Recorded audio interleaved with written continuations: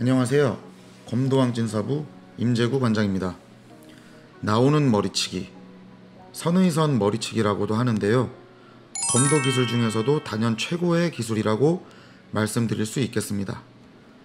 칼끝과 칼끝이 만나 교착이 되는 지점에서 상대방이 앞으로 중심 이동을 한다거나 속여서 공격하려는 동작을 보인다거나 할 때 미리 그러할 것임을 예측하여 상대가 반응을 보이려 하는 순간 왼발을 밀어 즉시 머리치기를 하는 기술이 되겠습니다. 상대의 마음을 읽고 쓰는 기술이기 때문에 상대방이 먼저 공격 반응을 하여도 상대보다 먼저 타격 부위에 타격을 할 수 있는 아주 멋진 기술이라 생각합니다. 상대방이 나에게 공격하려는 순간이 곧 기회다 라는 말씀 드려보고요. 오늘도 열검하시고 건강하세요.